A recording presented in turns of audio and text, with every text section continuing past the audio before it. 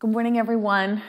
I'm so happy to be here today, and I'm so grateful to have been asked to give you the message this morning, today on Mother's Day. I pray that you are enjoying your day as we celebrate being here together, as we honor and lift up the Christian home, and as we remember especially how grateful we are for the mothers in our lives, what motherhood has meant to us in the past and what it means to us now.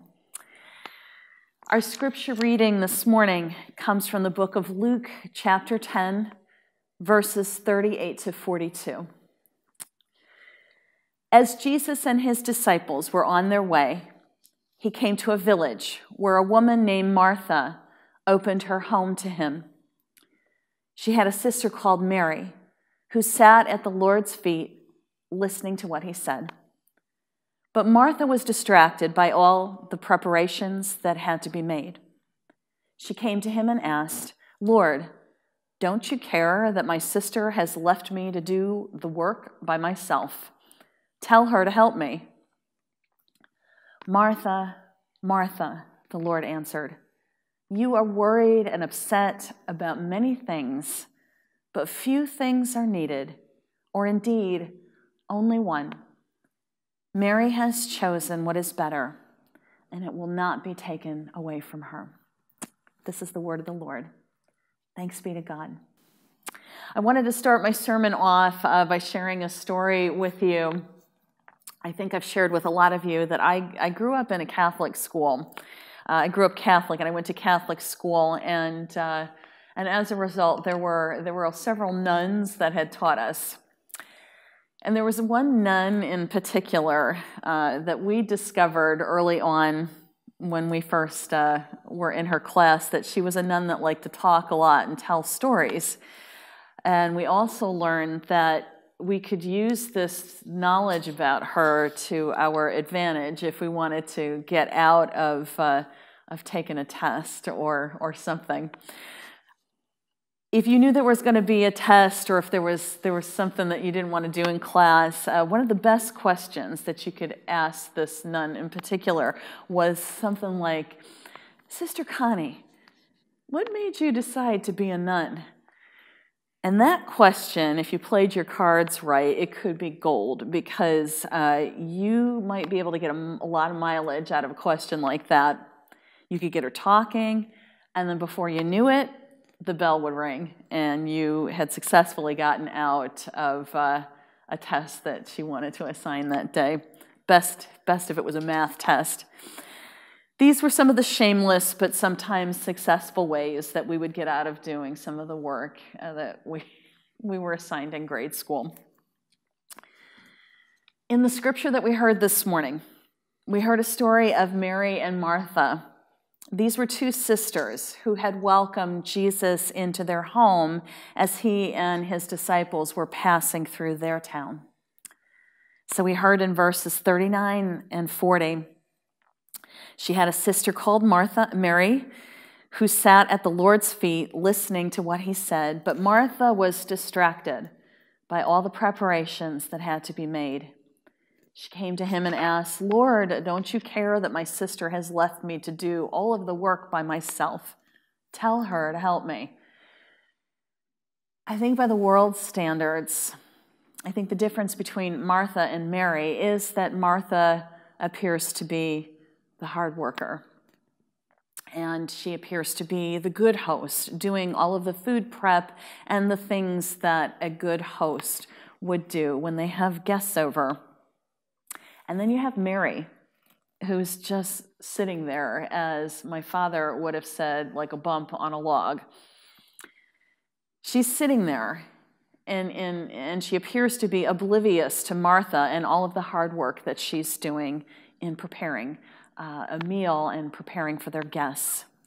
How rude and inconsiderate Mary was being, you might think. You could almost picture a Facebook rant today of something like this going on, where Martha gets on her Facebook and she says, "We invited Jesus over, and my sister, she didn't do anything to help me." And then you could just envision like the comment thread after somebody venting on Facebook about this situation. Mary, it would appear, was trying to stall, and she was trying to get out of doing her part in helping prepare for their guests. What was Mary doing? Have you ever in your life had a situation where you saw something or you heard something and it just stopped you in your tracks? Maybe it was a performance you were watching on TV, or maybe it was a song that you heard on the radio that was so relevant to you and to your life that you just stopped everything you were doing and you gave this thing your complete and undivided attention. Maybe it was the first time that you heard a song from your now favorite band, or maybe it was something that you saw for the first time on a hike or in nature, going to Niagara Falls for the first time. It's spectacular, and it just captivates you, and it stops you in your tracks. Maybe you heard someone give a talk that really moved you, and it opened your eyes to a new way of thinking. You just felt like you had stopped in your tracks, and you needed to give this thing your full self. This is what happened to Mary this day as Jesus was teaching her about the most important things in our lives.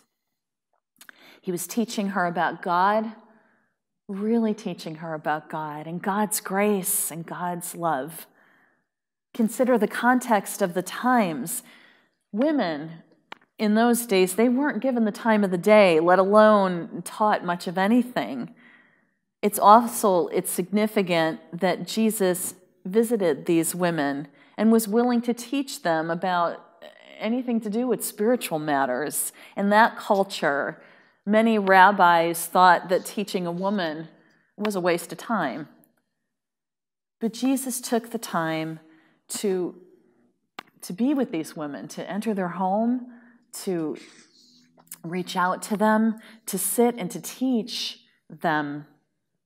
And in doing so, the value that God puts on every woman and on every person is significant and lifted up at this time. And through these women, especially Mary, Jesus teaches us a really critical lesson about the main priority that we need to hold on to in the midst of our busy lives. And that sitting at the feet of Jesus is the necessary thing. It's the good thing to do.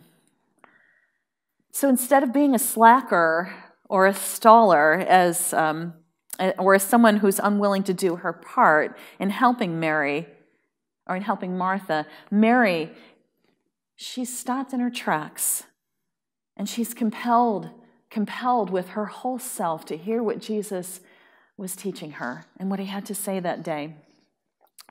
I always found this story in the Bible an interesting one.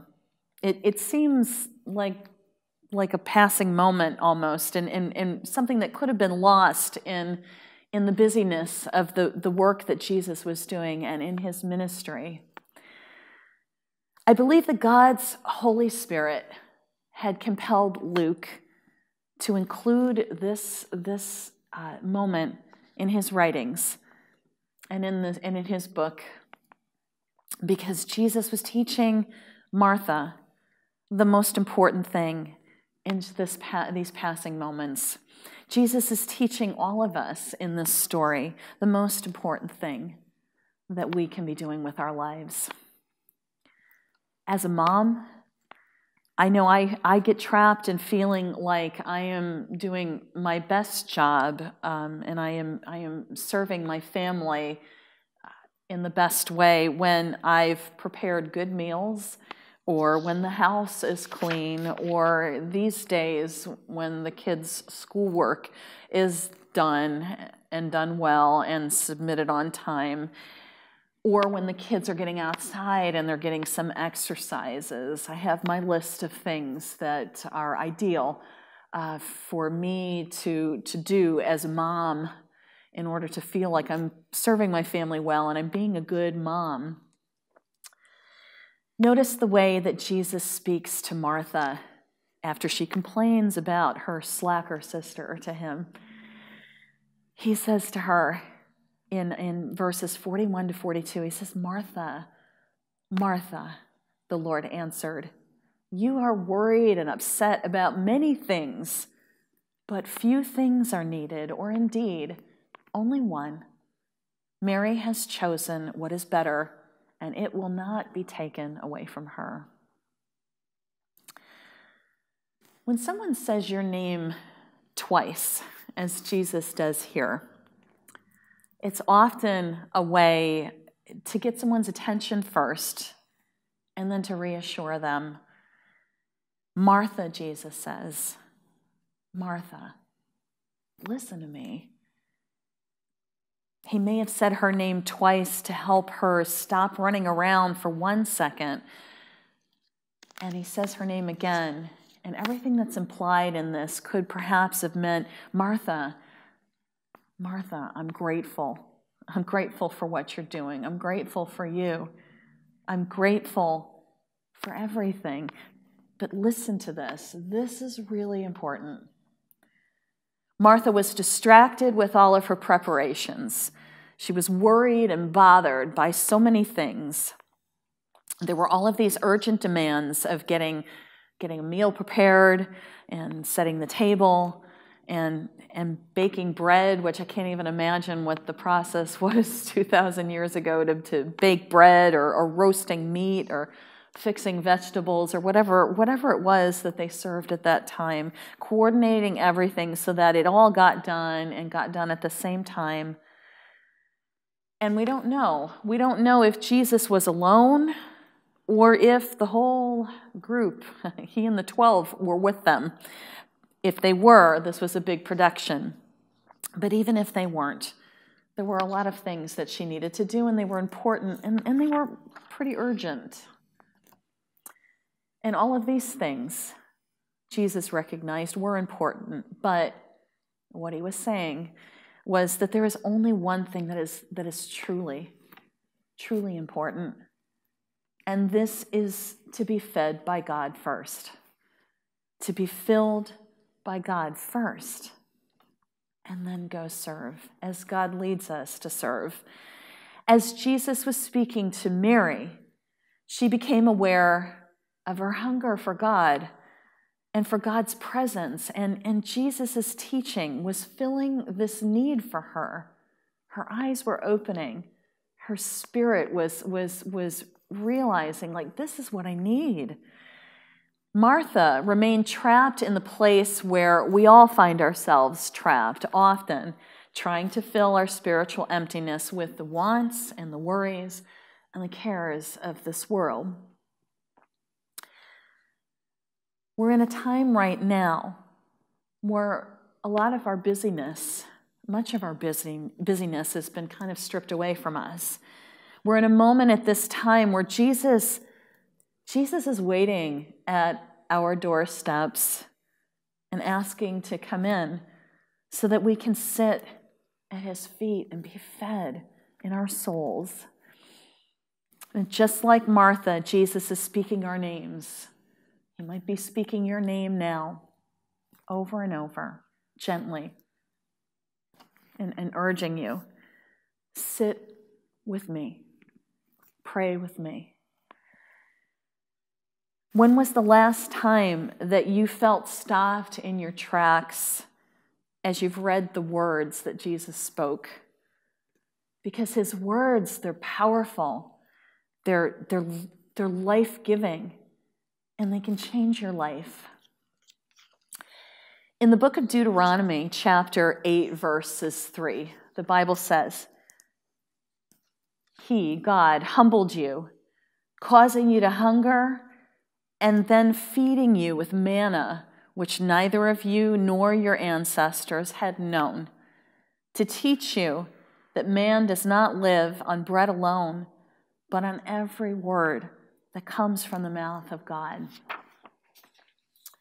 Jesus quoted this scripture during his time with us and in his ministry. Friends, I want to encourage you now, today, as we remember all that God has blessed us with, as we're gathered together with our families and giving thanks to God for these blessings. And during this time where we don't have much of a choice but to put things aside and get centered, I urge you to let the words and the teachings of Jesus fill you now and give you what you need at this time more than ever.